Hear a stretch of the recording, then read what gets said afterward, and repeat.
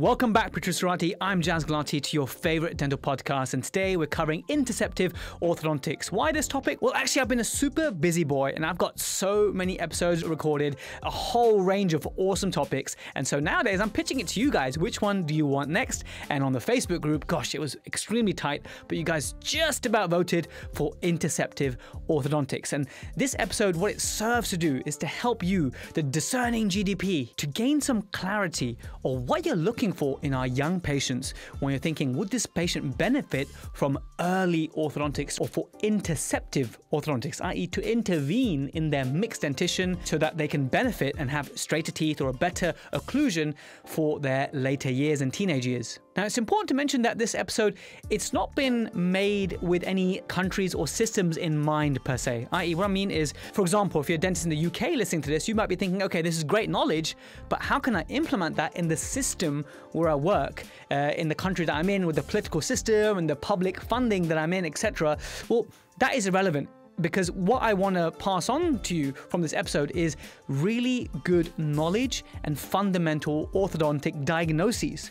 And then you can have a conversation with an orthodontist or know when you should refer for a second opinion. That's what this is about. So if you're in the US and you're worried about insurance and whatnot, it's all about finding out all these issues. And really, I love the way that our guest, Dr. Amanda Wilson, breaks it down. If you really think about it, the main things we're looking for are any errors in development or any problems, malocclusions that affect the anterior posterior, the vertical, and the transverse. If you just look at your growing patient in those three planes and you identify all the things that could be not normal, then you have a basis on which to know when you might consider a referral and when you might not. So this episode is going to open your mind to these things, and you will see your growing patients differently from now on, I hope. The protrusive dental pearl is very relevant to interceptive orthodontics. It's all about impacted canines. Now, we know impacted canines can affect 1 to 3%, so on average 2% of all people, which is a lot of young people affected by this.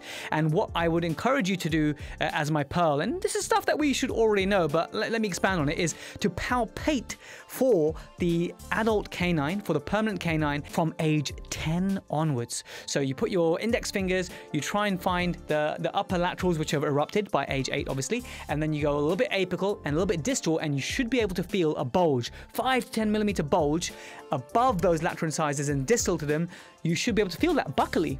And if you can, great, write that in your notes. But if you can't, this then warrants some investigation. For example, an OPG, an OPT radiograph is usually a first-line investigation.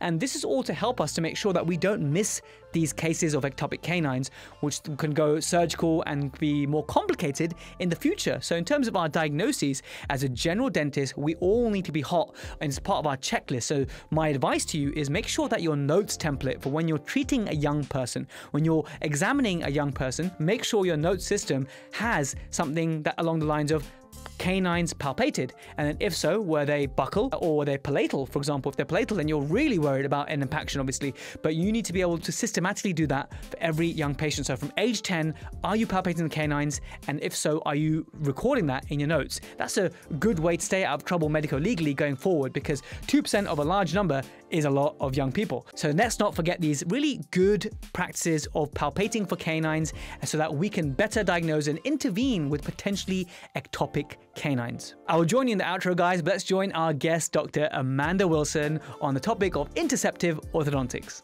This episode is eligible for CPD or a CE certificate by answering the questions of this episode. If you've got the app on iOS or Android, just answer the questions of this episode, and my team will email you the certificate if you got the questions right, so that you get proof that you listened to this episode and you get a certificate that will count towards your educational quota. So what are you waiting for? Download the app on iOS or Android by searching for Protrusive, and as you're already listening to the episodes, you might as well gain the CPD. Dr. Amanda Wilson, welcome to Protrusive Dental Podcast. How are you? Thank you so much. It's an honor, Jazz. I've been listening to your podcast all weekend. I'm super psyched to meet some of your audience, and I'm doing well. Amazing. And you got to tell the people listening right now, the Protrusive, the most beautiful place in the world that you are speaking from today, and how you ended up there, because we had a little chat before there. So you're obviously from Hawaii. Tell us more about that. Sure. I think a lot of us go to dental school, and I went to University of California, San Francisco for dental school, and I was sitting next to a guy with the last name Wong, and my last name's obviously Wilson. And we sat alphabetically. So it was me, Wong, Wang, Yang, all in one row. And I ended up marrying him. So he brought me back to Hawaii. And it's a really wonderful place to raise children. I have 2 teenagers now, and it's very family oriented, very Asian population. I'm obviously not, since you're seeing me on video, but I love it here so much. It's Honolulu, Hawaii. It's fabulous. If it wasn't 9 p.m., it's 8 a.m. in UK right now, but it's 9 p.m. here in Hawaii. Behind me, I have an incredible view of waterfalls and mountains, but I can't show you. But I did pick some flowers from our garden. You're making us all so jealous, honestly. Like, yes, I've got people in places of the UK, like Stoke and all these places, driving in the miserable weather in the car right now, listening to this and thinking, gosh, I wish I was in Hawaii right now. But no, that's great. Thanks so much for making time for this. Amanda, just tell us a little bit about yourself. What is your mission statement? What is it that you do? Because I think what you do is very empowering, but I just want to share that with those listening today. Absolutely. So we all have a different journey, right? And all of us think we're going to be dentists and we're going to have this practice until we retire. And that's what I thought. And that's what my husband thought he was going to do. And I listened to a really great podcast about families. It's a few podcasts back this weekend. And I really felt inspired by that. And it was a very similar story as what I went through. Since I married my classmate and we both had practices, it got really tricky, especially when we had kids. Every time one was sick, it was like, oh no, which is all the time, right? I think you said you have a 3-year-old. Big time. It's all the time. So somebody has to be flexible. And we'd always be like pulling up the schedule. Oh, I have 10,000 production. I have 8,000 production. Whoever had less had to close their schedule, right?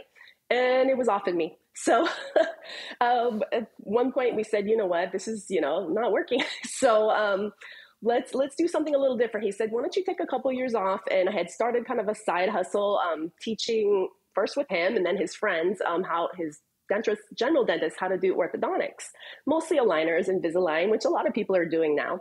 And it started to grow from there. And so I went full time and I started a company called Straight Smile Solutions 6 years ago, actually this week, incredible. And full time, I help doctors with any ortho cases, not just Invisalign, aligners, phase 1 interceptive, braces, if it's ortho, airway, I help them. And your orthodontic training, so from speaking to lots of guests on the US, I know you do your undergrad, well, this is traditionally what I've learned, and then dentistry in the US is like a postgrad degree that you would do. And then for orthodontics, what was that involved in terms of further training? It's another 3 years and another degree. And it's incredibly expensive. I think you guys are very blessed. I'd say the average dentist gets out with $500,000 US in loans, close to $800,000. So it's such an expensive journey. I went to University of Connecticut for my orthodontic residency. And if you go straight, you finish at age 29. So it's pretty crazy. Okay. And just because we talked a bit about families and stuff, and it's great to extrapolate journey. So when you were in Connecticut, hope I said that correctly, and then where was your husband? Did he relocate with you for your training, or how did that work? He went to Hawaii to start his practice. He went back to Hawaii. So when we commute, it was a very long distance relationship for 3 years, and part of the time we were married, but we made it through. So if anyone is listening to this podcast, doing something like that, it is doable. Where there's a will, there's a way. It's a reality for young aspiring dentists who want to specialize and do further training, whether it's a master's or specialty, that these things are going to happen whereby you're going to have to be time apart kind of because of the training pathways will take you to different locations around the world. So just it's nice to share people's experiences in that. So today we're talking about what we call in the UK interceptive orthodontics and what you have referred in our conversations as phase 1. So just break that down. Is there a difference between interceptive and phase 1? And just define those terms for us. I've always called it phase 1 interceptive. I use the terms synonymously, so either one works for me. I think in the US, it's getting more popular. Unfortunately, our insurance only covers one phase of something. You never get both covered. So you have to pick and choose, right? So it is still difficult for our doctors sometimes to convince affluent families how not a problem, right? But for the average family, it's hard to explain the why behind phase 1 interceptive treatment. So if in the US, the average family, if they had that phase 1 orthodontics, interceptive orthodontics to improve the malocclusion at that young age, therefore later on in life, should they require phase 2, and we can discuss later on in terms of what percentage would then benefit and end up having phase 2, they would not be able to get that covered from their insurance. That's how it works, right? Unfortunately, yes, that is generally how it works. But I'm going to get you guys so excited and so pumped about it because here's the truth of the matter. First of all, if you are a primary care dentist, there's no reason you cannot do phase one interceptive treatment. It's actually so easy. And I would work on a 6 to 9-year-old any day over a teenager. And I personally have teenagers. 6 to 9-year-olds are so compliant, so lovely to work with. As long as you get along with the parent, the kid is usually so excited. For those of you who have video, you might be able to see some of the fun things I have on my desk here. I have glow in the dark expanders. You can get decals and glitter in them. They just have so much fun. You could even have entirely removable appliances if you wanted to. And in the US, just to add to it, in most states, and all of our states are slightly different in terms of what you can do and what dentists can do and what dental nurses can do or dental assistants can do, hygienists can do. But in most states, everything can be done by the team. The dentist doesn't have to do anything but the treatment plan and supervise. Obviously, you can't just leave the building. You could be working on a crown prep or placing an implant and your team is just right next to you working on the phase one patient. So even if you don't like kids, who cares? You're only the brains behind it. And I know for my husband, one of the reasons he wanted to learn a lot of ortho and not just Invisalign, well, twofold. Number one, he's a little older than me, a lot older than me. Actually, I was one of the youngest people in the class, and he was the oldest, second oldest. But in any case, he goes, I don't want to be 70 years old still doing drill and fill. I want to do all specialty work. I want to learn how to do high quality specialty work so that I'm just using my brain. I don't have to use my back and my arms and my fingers. And he loves it, So, but the cool thing about phase one, like I mentioned, first of all, your team can do it. You don't have to do it. You just have to understand it because you're the brains. You make the treatment plan. But also very often when you do phase one treatment, if people aren't familiar with what it is, phase one basically is defined, and this is my definition, as fixing malocclusion, the bite. So we're basically fixing things like transverse, so like narrow jaws. We're widening jaws with expanders. Could be fixed or removable. If someone had a small lower jaw, we're going to grow that jaw. Lots of ways you can do that. And now with Invisalign MA, it's a fantastic appliance. You can use Invisalign first with MA. That works really well. You can do, if someone has a slightly bigger lower jaw than the upper jaw, most of the time that when it presents in phase one, it's because they are maxillary retrognathtic. It's very easy to jump that bite with a little appliance, with some elastics. It's super, super easy. All different ways you can do things. So transverse, AP, and vertical. It's basically those are the three major things we're going to fix, in terms of bite, deep bites and open bites, habits, airway. And then lastly, just watching out for impacted canines. If you start to see those in the OPG or the panoramic x-ray, you can do some expansion, a little 2x4 or a phase one aligner, really, really, really easy, and get those kids out of trouble. And the added benefit, and I can tell you just from personal experience, I started noticing the more phase one I did in my practice, the less phase two I had in my practice, or the less hard phase two. So it took something that was just a big mess and you break it into two pieces and tackle the harder stuff when the kids are young, compliant, and excited, and willing to wear fun stuff like this. And then maybe not, at worst comes the worst, usually all you have is a super easy light or go aligner treatment later. I mean, you rarely even need to do the full thing. And it's definitely something where you could tackle both parts and both could be done by a GP. And that's the cool part. Now, I'm going to tell you, I might really upset a couple orthodontists if they're listening, and I don't know how many orthodontists listen. But part of the reason I started teaching phase one and pivoting to really wanting to educate as many dentists as possible about phase one is I was at this AAO, American Association of Orthodontics, which is our big orthodontic conference. And I was in this meeting room and I was listening to orthodontics and orthodontists for the most part has always been kind of an old boys network, really single colored, single sex. And I always felt a little bit excluded from the whole crew. But they were telling me you should never do phase one because if you do phase one, the general dentist will keep the phase two because it's too easy. So they say when general dentists refer me a phase one, and I've heard this more than once, I just say no, that they don't need it, even though they do, because that's only a $2,000 to $3,000 treatment plan. And if they wait 2 years, I know it's going to get significantly worse. And now it's a $6,000 treatment plan that they won't take. And I've heard that more than once. That is shocking. it literally blew my mind because I don't think like that. And I was so disgusted, to be honest. And you guys, I'm speaking just for myself, and this maybe is only a few dentists, but orthodontics has changed a lot in the last 20 years, especially with direct-to-consumer aligners and Invisalign and everything. And it's become much easier. And many, many more general dentists are doing it because it's easier and it's fun. So, I mean, us orthodontists, especially those of us who were in the previous generation, when I graduated, really Invisalign had just started. It wasn't really a thing. So we were still getting all these referrals, it wasn't a problem, but I mean, we're watching our profession basically change, a lot. So we're grabbing at straws trying to keep those patients, but it just wasn't something I could do. I can't do that. I don't feel right doing that. So I said, you know what, this isn't right. How can I educate as many general dentists as possible? I don't care if they want to do it, not do it. I just want them to understand it. So that way they can educate their patients and say, you need this because too often a general dentist will just say to the patient, you need this because you're 7. You should just go for a consult. And if you say it like that, the patients don't, and the parents are like, they're busy, right? They don't want to go unless there's a reason they need to go. So you guys need to be able to explain the reason, whether you take the case or you refer the case, and then you need to find orthodontists, if you're not going to take the case, who will actually do the phase 1 when it's needed, because that is my biggest pet peeve. I think it all starts, Amanda, with the diagnosis. I know you gave the subgroups where it's affected, but let's talk about, one from each scenario, perhaps. So you see someone between 6 and 9. What are the kind of things we're looking out for? So, for example, you mentioned transverse and you mentioned a narrow arch. How narrow does it need to be for you to then think, okay, this patient will benefit from expander? Do you need to be completely in like a full crossbite, or do they need to be a crossbite tendency? What are the guidelines that you can look at to decide? And also, what age is a cutoff point? And then also, just follow on from that, you mentioned about communicating to the parent.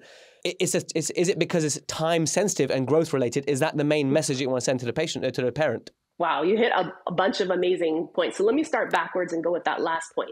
So every patient, every child has 3 different ages, believe it or not. So obviously their chronological age. I mean, my daughter, she's 13 years, 5 months. Okay, that's her birth date. But we'll go back. When she was 8, she only had a few permanent teeth in. So her dental age was much younger than her actual chronological age. There were girls in her class in 3rd grade who had all their permanent teeth in. There were boys in her class that had no permanent teeth. So we all have a dental age, we all have a chronological age, and then we all have a skeletal age. And this is the most critical part. And I know you have a 3-year-old, I have teenagers, you probably have lots of cousins and nieces and nephews. Kids are maturing way faster than they ever were. And no one really knows what it is. Is it the milk? Is it the chicken? I don't know what it is, conspiracy theory. But I mean, it's the truth, One generation before me, I mean, girls matured at 14, 15, boys matured at 17. Now, my generation, it was 13 and 16. And my daughter's generation, it's 10 for girls on average. It's crazy, crazy early. So there's 10-year-olds who may only have a few permanent teeth, but they're skeletally done growing. And this really changes things because we really, really have to do phase 1 while they're skeletally still growing. And it's a very sensitive topic. It's much less sensitive with boys. I have no problems bringing that up, but you really need to understand all those type of growth and how to treatment time. And too often in my practice, when I was practicing full time, I would get these teenagers coming in, especially these girls who were 12, 13, 14, and they were done growing. And they needed orthodontic treatment, and we weren't able to utilize any of the fun stuff that I could do to grow things. We just basically had a compromised outcome. It looked bad. Mom's not happy. Kid's not happy. And I'm like, I'm so sorry. You should have come for phase 1. And they're like, my dentist never told me. And that really, really bothered me. And then we had to take out bicuspids. And I would love, love, love for there to be a completely extraction-free, if at all possible, generation of orthodontics. It's slowly moving in that direction, but I'm so opposed to extractions if we can avoid them. I mean, the most common thing that I see is a narrow maxilla. And what I was taught was ideal ages between 8 and 10. And please, let me know what you see. But that's what I was taught by one orthodontic consultant, but it can vary. And then it's so important to get that, rapid maxillary expansion or any sort of expansion. You can talk about, slow and rapid and when we might consider that. Once I referred these cases, and it's a shame because it just highlights some of the issues we have in the UK because of the funding of orthodontics, the fact that we have this National Health Service which pretty much covers orthodontics where there is a need. And most of the specialists, unfortunately, will wait just like you mentioned earlier, for a different reason, until all the permanent teeth are erupted, and then they'll just, take out bicuspids. So this is a real issue in the UK, and I'm a big fan of the mantra of treat adults realistically and treat children idealistically. Ideally. And I feel as though the children are not getting the ideal treatment. So tell us about what age are we looking at in terms of either doing the treatment yourself, phase 1, or referring for a narrow maxilla? And how narrow does it need to be? Yeah, I need to answer your question about that narrow maxilla. So I'll go ahead and use this as a demo for those of you who have visuals, but I'll talk you guys through it. So there's a lot of things I look at when I'm deciding whether or not we need to do arch expansion. And that is just so simple, you guys. If you don't want to deal with bands and spacers, that's fine. You can do removable. We've got this really fun one like I had here. It's got glitter. It actually glows in the dark. So if they lose it at night, you can turn off the light and it'll glow. But basically, many things I'm looking at, I'm just measuring the crowding. First of all, obviously they might only have 2 to 2 in on top, but you can kind of visualize and see if you have crowding already on 2 to 2, there's definitely crowding. And just to let you guys know, I will still answer the question, but fun party trick for, like, say a 2, 3, or 4-year-old. Let's see if you know the answer to this. How much spacing is ideal in your son per arch? What would you like to see? And what would you want to see in all baby teeth? Well, you know the answer? Firstly, the way I've been taught is that I like to see some spacing because it's a predictor of less likely to get crowding in the future. If I see there's no space, or definitely if there's any tendency to crowding, then I know the child will be screwed, more likely in the second condition because there will be crowding. So I don't know the exact answer, but I do like to see spacing. And when I see my son's teeth, I like the fact that he's got some spacing in his lower anteriors and between the canine and the first deciduous molar. I like that, but I don't have a numerical answer. Please enlighten us. 6 millimeters. 6 millimeters. Wow. If you have 6 millimeters, if you have 6 millimeters, no vertical issues, no trans issues, no AP issues, your child may not ever need braces. So that's incredible, right? So what's what we're aiming for? Obviously, the part of the reason why kids have crowding is actually a first world problem, believe it or not. I mean, it's partially genetic, but it's also, for the most part, environmental. It's, we're meant to, exclusively breastfeed to age 2. Obviously, not many people do that. They're feeding them baby foods and stuff like that. And then to go straight into eating hard root vegetables, meat off bones, very primitive, paleo diet.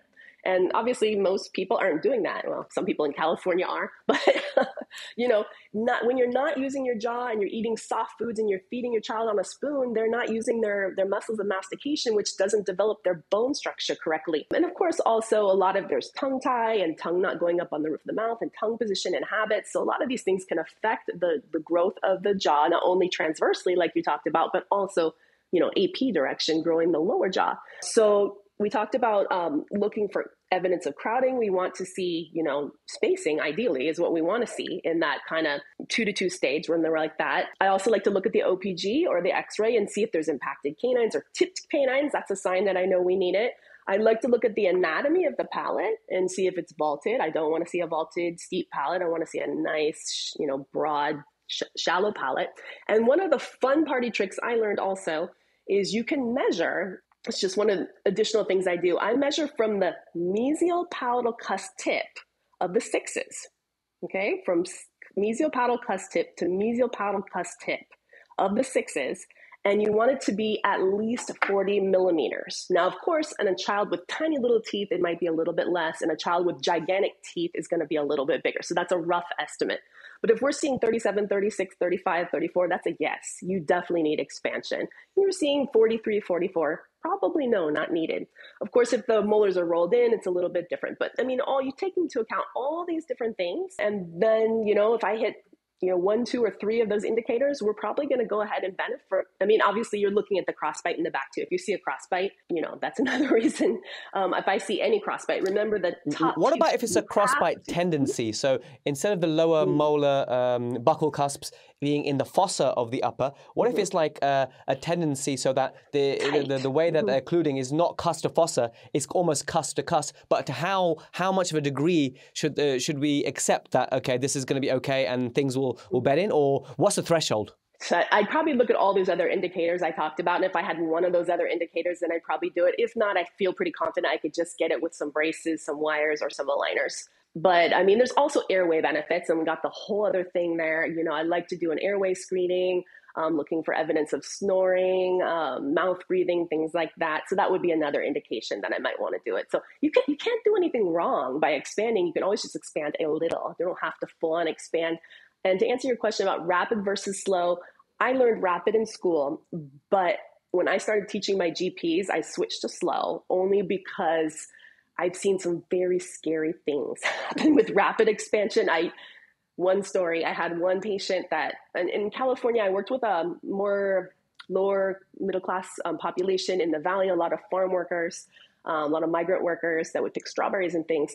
And sometimes the kids would disappear and go to Mexico or go to South America for a few months. So we had put a expander in a patient, and we had told them, you know, do X amount of turns. I'll see you in 2 weeks. Well, they disappeared, and we couldn't get a hold of them. Well, they kept turning.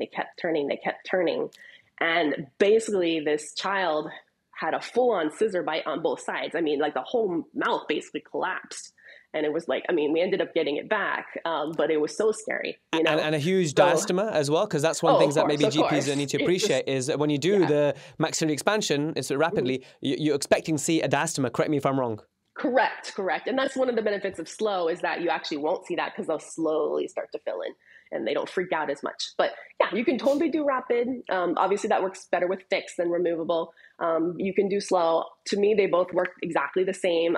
Slow is a little less discomfort, a little less risk, happens a little more gradually. You don't get that really ugly big gap, but it does take a little more time. But you know, I want to let your listeners know that I made, fun fact, especially during COVID, I made over 6,500 how-to videos on basically every topic that's out there for ortho, and I try to explain it as easy as possible. 6,500? Yes, sir. You're the most productive woman on earth.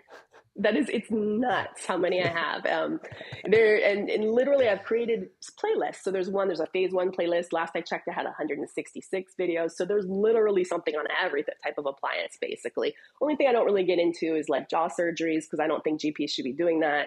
TADs, I don't think GPs should be doing. And, you know, that's not the fun stuff. That's the yucky stuff. So I try to make ortho clean and fun and bloodless and shotless. But yeah, I mean, people are welcome to take a look at my YouTube channel, which is Straight Smile Solutions. It's free and everything's on. It's just like completely free orthodontic education. So the more I can get out there, I think the healthier kids are going to be. And that's my ultimate goal. It's sounding like Netflix for orthodontics, so we'll definitely be able to share that in the show notes because it sounds very, very comprehensive. That's amazing. The other common scenario, which I think the UK dentists do get more of or get more done, is the expansion issue can be tough, but the whole functional appliance, I feel as though in the UK, we are more forward thinking when it comes to the use of functional appliances. You are. Where does that lie in terms of your preference for treatment, and what ages are we looking for with someone who's got a large overjet to bring their mandible forward? So what kind of the guidelines are we looking for in that scenario? Pretty much same ages. I mean, I want to get started as early as possible. You're also going to get more compliance the early as possible. So according to some of the literature, it says to wait till pubertal growth spurt, but I've had just as much luck doing it earlier, at 6, 7, and 8. And now with Invisalign with MA, it makes it so easy. I actually have one of those aligners here, just a little ramp that's built onto the Invisalign. So just to really break it down for those listening and watching, for those who haven't heard of it. So Invisalign MA stands for Mandibular Advancement. Yes. And so what age can you use Invisalign MA? Well, in the US, we have it baked into 2 different systems. One's called Invisalign First. You can start that as young. They require you to have the 6s in, and they require you to have, for the most part, 2 to 2 in, at least 6 anterior teeth, I think is the rule. And then you have to be in kind of that intermediate transition where you haven't lost the back teeth yet because it needs retention. So, kind of in that 6 to 8 incisors and 6s in is when you can do Invisalign First. And the lab fee is not bad on that. To be honest, you can get the same outcome with just a twin block or a bionator, which is a functional appliance like you referenced. And the lab fee on that is only going to be like $100 US as opposed to $1,200 US. So I'm all up for that, and then they can have fun and they can bling it out with colors and glitter. Very good. And in terms of what do you do when you're too late, in terms of you see a child and they've missed the growth, in terms of the news you give their parents is you just have to wait till what would have been phase 2, but now it's going to be their phase 1, and essentially they're more likely to then need extractions. And that's generally the main theme of this conversation, is that the benefits of phase 1 is that it may make a simpler treatment plan later on, and also one that can prevent extractions, right? That is totally true. And I mean, I'm just going to tell you my own opinion, and there's almost no research on this, but I do follow two of your really good bloggers or podcast hosts. One of them is John Mew, who's in the UK. He's pretty incredible. I know he's a little controversial, but he's fabulous. I think he's fabulous. I'd love to meet him someday. The other one is Kevin O'Brien. He's incredible at breaking down research, and I believe he has some blogs just on that topic. But I do know there's a lot of really anti-extraction people that are out there, and I'm definitely one of them. Listen, I'm telling you from my experience, and this is just my personal opinion from what I've seen, I feel like the orthodontic community is afraid to do research on this because we're afraid to get the answer. But I definitely think there's a correlation between extractions and OSA. I've seen it. I see it with my own eyes. My husband sees it with his own eyes. We believe that. So anything we can do, and not to mention they look terrible. They look sunken in as they get older. You know, adult patients come in and cry that they had 4 bites taken out or 2 bites taken out, and they felt like they were never given a choice. They were never given an option, and they feel like it's ruining their lives and their health. So if there's anything I can do to stop that in a new generation of kids, I want to do it. Very good. And then that's a very noble sort of mission. I think the more we educate ourselves, the better equipped we are to have those conversations with parents, either treating it ourselves, getting the training that's required, or referring it to someone, a local specialist, have a good relationship with them. It's a really important thing. So let's just summarize some of these diagnoses that we can make as GPs. So you mentioned about the crossbite. So the narrow maxilla, watch out for the narrow maxilla. Watch out for the increased overjet. What about deep bites? Is there a role for phase 1 therapy for deep bites? And if so, what does that look like? Definitely. And I have all my toys here. So there's a couple different ways you can fix it. And anytime you have a deep bite, you need to find out, is my deep bite due to over eruption of the incisors, be it the uppers or the lowers? And you can the Ceph is the gold standard for this diagnosis, obviously. And I don't want you guys to be afraid of cephalometric or lateral cephalometric x-rays. They're actually really, really easy to understand if you can get one. And I'd be glad to give any of your listeners a free handout on trying to understand them. But in any case, things you can do just without taking that Ceph, because I know that's a lot to do, is just get the child to smile. Look at, obviously you might see a deep bite, and a deep bite obviously is when the ideal for vertical is when the child bites down, we want to see at least half of their lower incisors. You know, the upper incisors should not completely encompass the lower incisors, and definitely they shouldn't be hitting up on the roof of their mouth and causing trauma. Real quick fun story, other people may have heard. I had straight teeth, but a deep bite. That was the only malocclusion I had. And my parents, really couldn't afford treatment at the time. And no one ever told them I needed treatment because my teeth were straight. I just had a deep bite, right?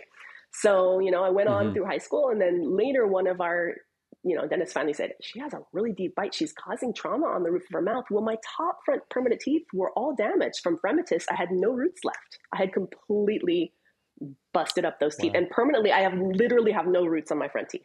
They're just crowns. And they're still there. I was told I was going to lose them when I was 20, wow. But they're not. But I just can't I can't bite into apples or corn on the cob or bagels. So it's like terrible, right? Wow. But if I had been treated properly in phase 1, I would not have what I have now, which is a really big life-changing, you have to really alter things in your life. So yeah, so you have to see if check the smile line. If you see a really gummy smile, you're probably going to need absolute intrusion of the incisors, which isn't hard. You can do some braces. You can do it with, just some aligners to push them up. There's lots of things you can do. Or if sometimes it's relative just having a very low jaw angle, we call that brachiocephalic. And you can do something called a fixed bite plate, or it can even be baked into the aligners. And it's basically just a thick thing that they bite on. And again, you can make colors and glitter and glow in the dark. And it's just, 2 bands, almost like a space maintainer. Lab makes it. You just put it in, and they wear it for about 4 to 8 months. And it props the bite open in the back so the back teeth can't touch. And, teeth always want to touch. So if they're not touching, they're going to super erupt a little bit. And then that helps to open the bite in the back. And usually it's a combination of both that you do. But it's really not that hard, and it really does need to be fixed. And it's much easier to fix in kids than in adults. And what percentage of these patients that have phase 1 therapy go on to need or want, because they're 2 different things, I suppose, need or want phase 2? So I usually end my phase 1, and that's a great question. For me, and everyone's a little bit different, phase 1 is ended for me once the bite is fixed. And if we needed to throw some braces or do some, express aligners on the front teeth to for either cosmetic reasons or for functional reasons, like if there were impacted canines and we wanted to consolidate the space to give them more of a chance to erupt, or if we had anterior crossbite, then we would do some type of braces on that. Otherwise, it's just fixing the bite.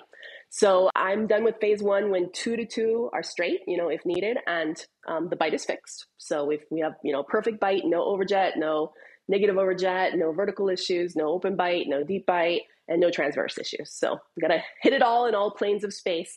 So if you do phase one properly and you've done all that, and, we're basically waiting for 16 more teeth to come in, right?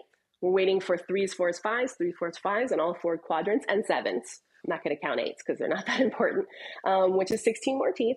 So usually if you give the teeth room to come in and you get rid of all the vertical issues and transverse issues, usually they come in pretty darn straight, Can't always. I mean, with my 2 kids, I did phase one on both of them. My older son didn't need phase 2 at all. Literally, he looks like he had braces, never had any braces, never had any aligners. I think upper left 2 is rotated like 3 degrees. Like I can see it with my eyes, He goes, "Mom, no one sees this but you." But I mean, I say, well, come on, let's just do some Invisalign Express. Let me make it perfect. The girls are going to like it. And he says, "Nope, not interested. Too busy." So, but I just did phase one. And if you people think, "Oh, well, maybe he didn't need it." Dude, he had 100% deep bite and 5 millimeters overjet. He needed it. So, we took care of it at a young age and he's good. Whereas my daughter, couldn't control it. She ended up with an impacted canine still. But I kind of knew that might happen. It was really bad when I took the OPG at age 8. So we did have to do a ligation and exposure in phase 2, which she's not too thrilled about. But, it would have been so much worse if we hadn't done phase 1. So at least we didn't have to do 2. So, trying to be positive. But, that's worst case scenario what happened to her, and best case scenario what happened to him. And, can't predict, but all you can do is have the odds more in your favor. What do you tell the parents, though? Like, did you give them a percentage chance? I think impacted canines can be quite tricky, but when it comes to deep bites, crowding, large overjet, what do you say to parents in terms of, because they might ask, okay, if I have phase 1 now, I may be paying a lot more in the future if my child needs a phase 2. So how do you pitch it to the parents? Yeah, I mean, well, we tell them that we're taking something that's very long and hard, that's about 2 years, which, your traditional comprehensive treatment is. When the child is really, really busy. I mean, 13, 14, 15, 16-year-olds are busy, and busier than ever. They're doing sports. They have their studies. And they don't want to wear things. It's an awkward time. It's a terrible time to have braces. I mean, we all went through it. And it was, I did finally later in high school when I got my braces. It's a rite of passage, but it doesn't have to be. Why? I mean, I look at my daughter with Invisalign now, and she's gorgeous, to be honest. It's a 13-year-old. And then she looks at the picture of me when I was 13, and she's like, ew. She was so awkward, But I mean, why not take away that, and let them have more self-confidence, and, and plus it's less busy for the parents. They're already so busy anyways. Why have to go to the dentist every month? It's a hassle. But yeah, to answer your question, can't promise. All I can do is promise you that it's going to be easier and shorter. That's all I can promise you. And occasionally it's not needed.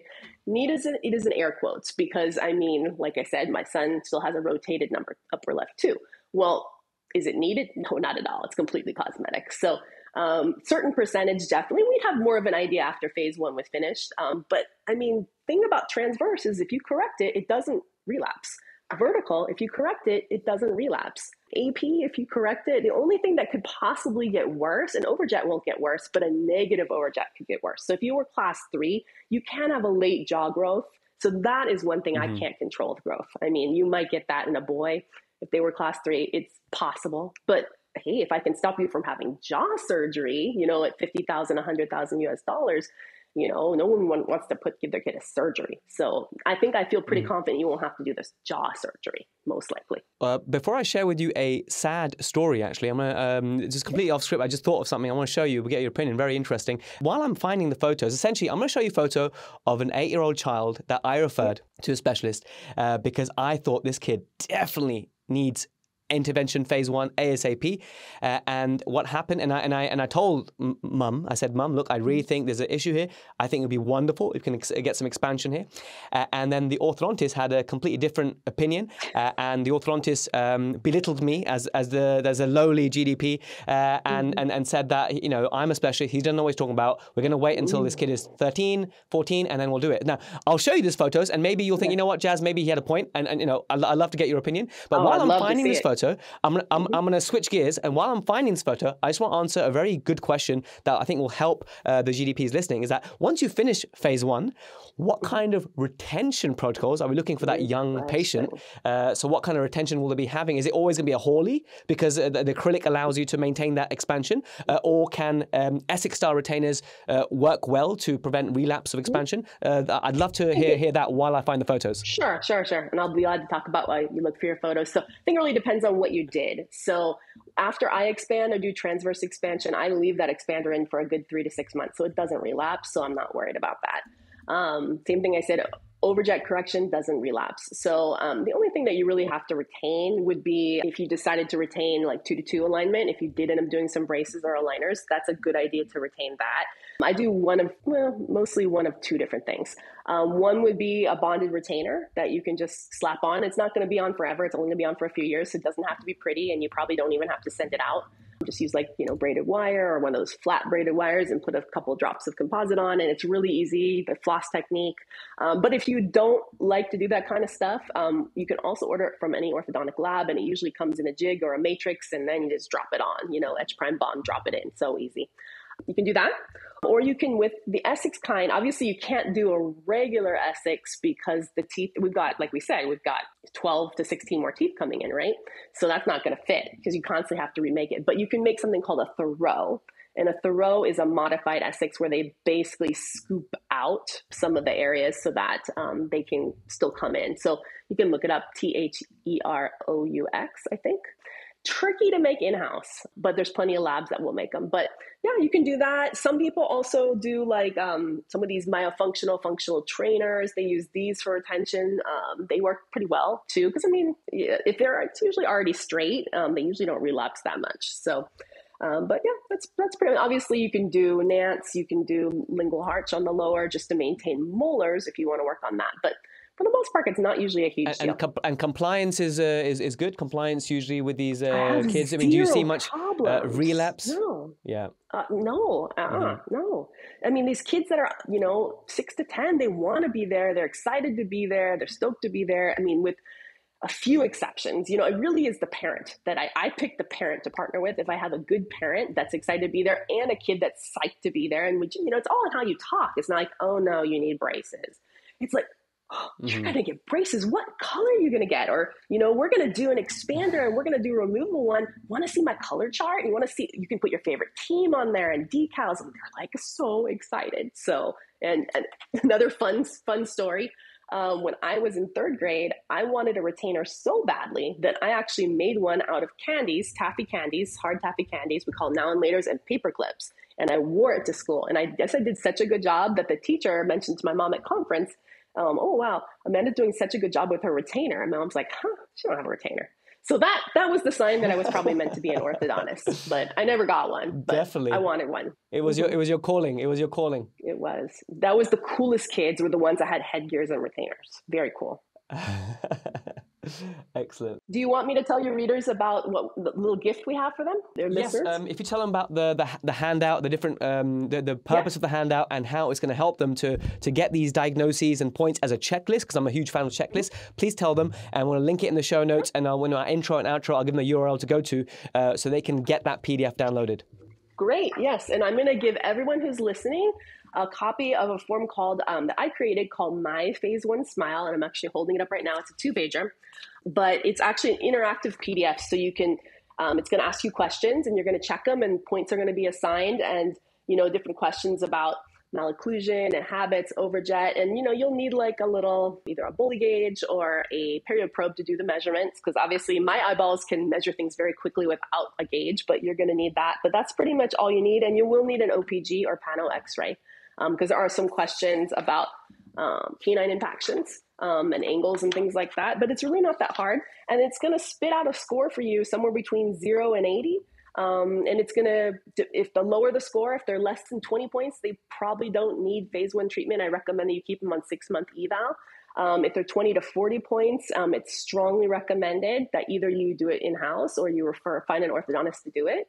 And if it's more than 40 points, it's an emergency. So it's really, really bad. Mm-hmm. And the reason why I love it is because it actually gives, quantifies and qualifies and gives us an actual score. And it's something tangible that can be either taken to the orthodontist, and now the orthodontist can't say anything if you refer, because they obviously see that the parents know what the issues are. I wish I had that when I referred that patient. I'm finding the photos for it. I wish I had that. Exactly. And we could even fill this out for your patient if we wanted to and give them a score. That would probably be the best thing. Well, you may not have the OPG, so we probably won't be able to do it. But well, I do. I found the OPG actually. No way. But I don't awesome. Let's do it. Okay. So I will show you that as well. I'll try to do it with my eyeballs the best I can. It's easier when the patient is in the chair because then you can actually measure them. But yeah, it'll spit out a score. And I feel like sometimes all of a sudden, the mom comes in, but the dad doesn't. And then the dad says, well, do they really need it? And then the mom's like, God, I forgot what the orthodontist said. So now they have this handout and they can come home and literally show it. Look, they got this score. That's a bad score. We got to do it, Mm-hmm. So it took me years to develop this, but it's basically, the more phase 1 you do, the more you understand it. But initially it's like, oh my goodness, there's so many things I have to look at. Did I forget anything? This way you just go step by step and you'll make sure you hit all the main points, and you'll feel very confident with your phase 1 screening. And it's so easy. Literally your dental nurse can do it. Your front desk can do it. It's really, really easy. So anyone in your team, I want your whole team to be screening every kiddo in the practice, so we're not missing anyone. Amazing. There you go. Okay. So I'm going to share my screen. Okay. Look at this. Sorry. Let's do it. Let's walk through. It's going to take me 5 minutes to go through this. Is that okay? If we go through this? Yeah, of course. And we can go through it. And I know Mum's really cool, and she will give consent for retrospectively, and we won't publish it obviously if she doesn't. But have a look at this. So I've only got these 2 photos. That was a different patient. These 2 photos, and then I've got the OPG as well. So let me know what you want to see. We'll just estimate. But you'll probably remember stuff. So I'm going to ask you some questions, but let me know when we're ready to go. Sure. All right, guys. So we're going to go over one of Dr. Jazz's patients that he mentioned. And we're actually going to run through this My Phase 1 Smile Index. And I'm going to take you through point by point. And we're going to give this patient a score. Now, normally when you do this, it's an interactive PDF. So it's going to calculate the score for you. I've got a printout. So I'm going to try to make sure my math is good at 10 o'clock at night. Okay. So first of all, how old is your patient? At this point, he was 8.5. Okay, 8. Okay, good to know. There's no points for that, but just the questions, so I have an idea of what to expect. Okay, so the first question is either the child or the parent embarrassed about their teeth? This is the psychosocial part. I think the mum was very forward-thinking, saying that I don't want my child to have the same issues that I had with my teeth. And then the child also was interested as well. Okay, great. So that's 2 points. Is the child having trouble closing his lips over his teeth, or are there any oral habits that you know of, like thumb sucking, passy sucking, anything like that? No, there were no habits. That's a 0. If the child is an all primary dentition, please answer this question. Otherwise, skip this question. Okay, skip. If the child's a mixed dentition, which we are, please answer this question. Does the child have crowding present? I would say yes, definitely. I would say that's definitely on permanent teeth. So that's 2 points. Okay. Is there a presence of a constricted maxilla? And that's where we're going to go to your maxillary arch picture that I saw real quick.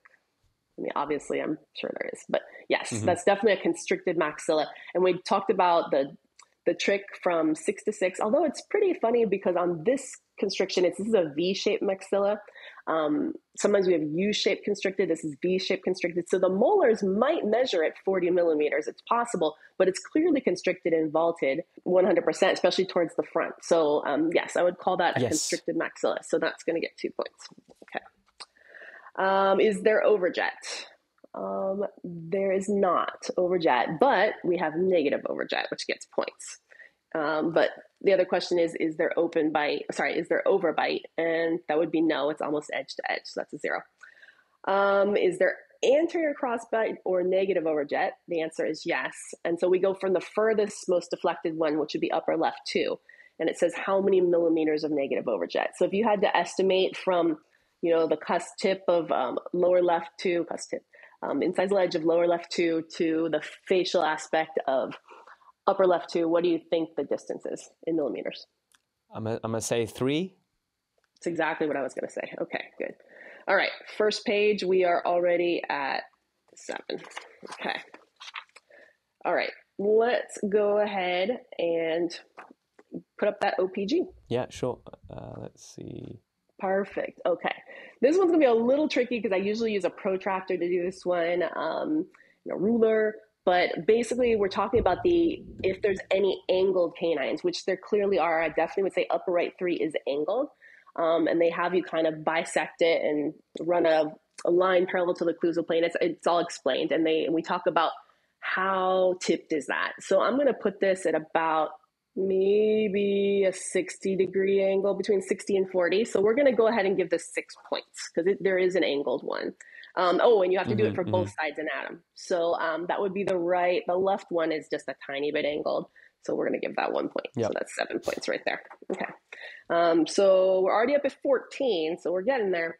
And then there's a couple more. This one, we're going to look at the tip, the cusp tip of both 3s. And by the way, we're just doing uppers. But the cusp tip of both 3s, and is it crossing over the 2s at all? And actually, we're not on the right side and the left a little bit. So we're going to go ahead and give this 4.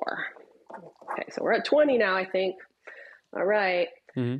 And then do you think that either of these canines, especially the right one, possibly could be palatally placed or buccally placed? Because it's definitely one or the other because it's tipped. Yeah, so I can just check my notes probably, but did this patient end up needing exposure, like a ligation and exposure, chain and exposure later, or no? No, he's too young for that at the moment. But I extracted his deciduous canine as per the orthodontist advice in terms of to allow a better path for the eruption of the permanent canine.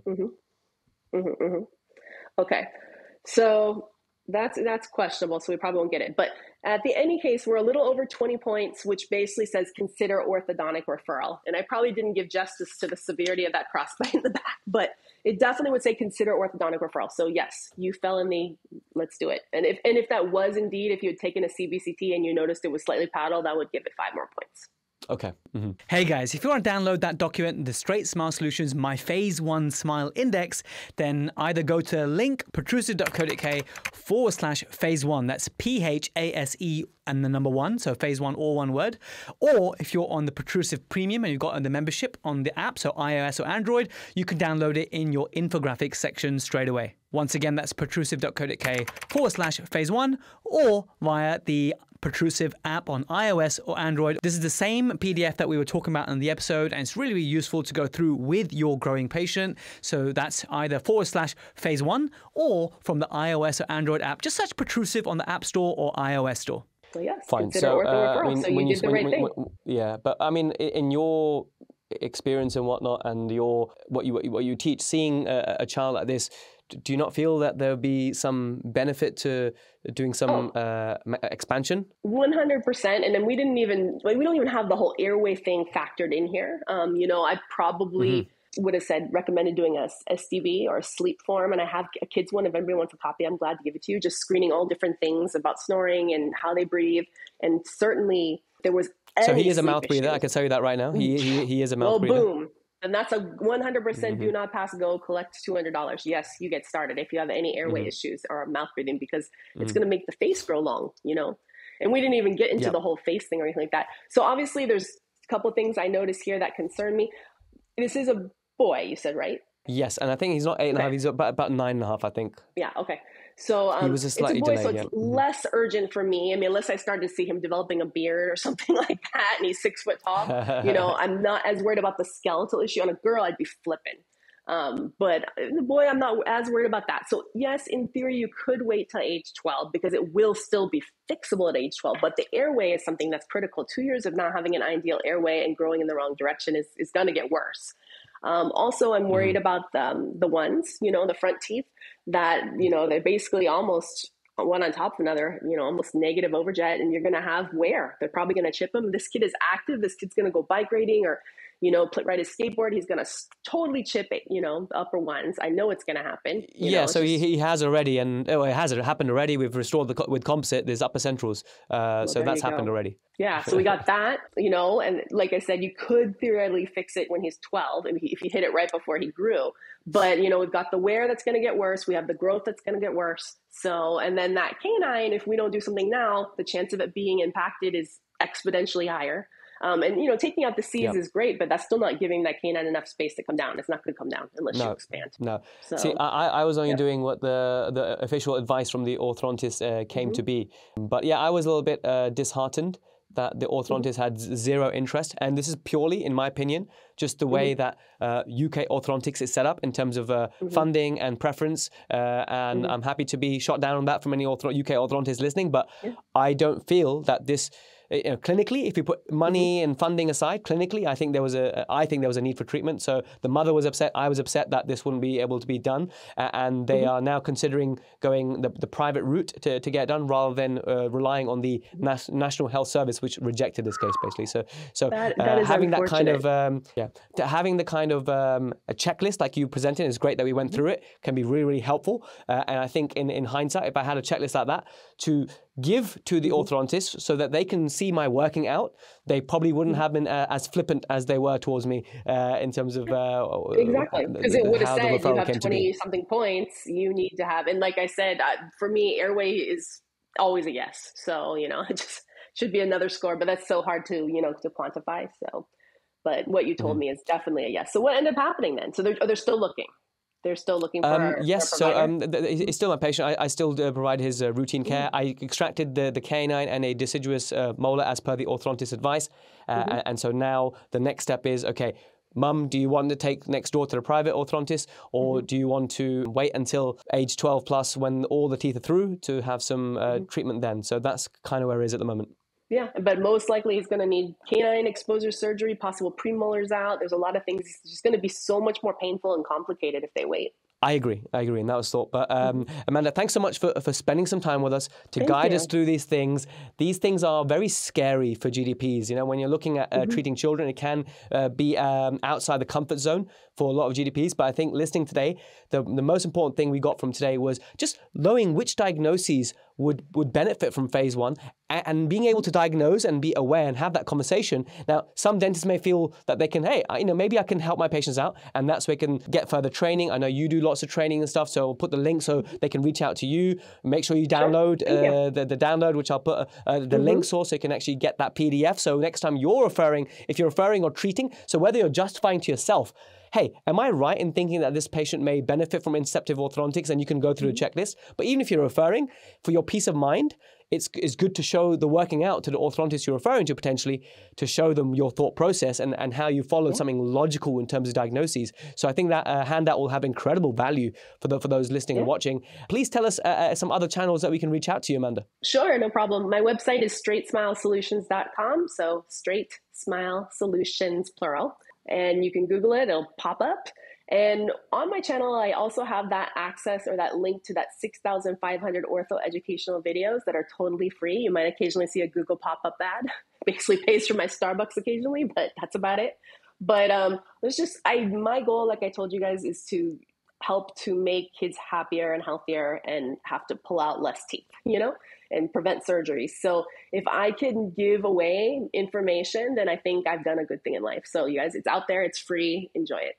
Amazing. Thank you so much, Amanda. It's been great to have you as a really passionate guest and someone who's empowering to dentists, who's going to help us treat children at the right time so they get better care and better growth, better airways, and less need, hopefully, for phase 2 and extraction. So thank you so much. You got it. Aloha, guys. Well, there we have it, guys. That was Dr. Amanda Wilson. She's so energetic and enthusiastic about the development of these young people and how with the relevant phase 1, you could really help these patients avoid a phase 2 or or a less complicated phase 2. Now, wherever you are in the world, remember that the system that you're in, it can be difficult to implement these things, and also depends on medical legally where you stand in being able to implement phase 1 therapy. Do you have the right training and mentorship behind you? But I think we can all appreciate that all the things that Dr. Amanda Wilson talked about, these are things that we should be looking out for in growing children. And it makes sense when we're looking at the development, the facial and occlusal development of our young growing patients, that we look out for these things and refer when appropriate. So I hope you found that episode useful, and I'll join you same time, same place next week.